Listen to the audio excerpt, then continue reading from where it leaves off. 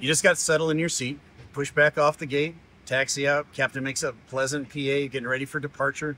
You take the runway. You feel those big engines roar as you take off down the runway.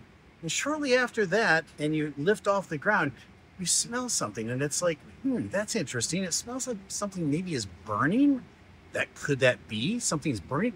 And you can't really put your finger on exactly what it is. Maybe you alert somebody next to you. Maybe you ask the flight attendant, do you smell something burning? Well, it depends on where you are and what time of year it is. If you're in the south and it's the springtime, it's most likely pollen, right? If you live up in the north and you don't experience the downpour of pollen that we get in the south, it really happens in the springtime. And those big pollen clouds that cover your car and make a huge mess, those things get sucked in those big engines and they burn up as they're going through the engine. You're going to smell the after effect of that burning pollen.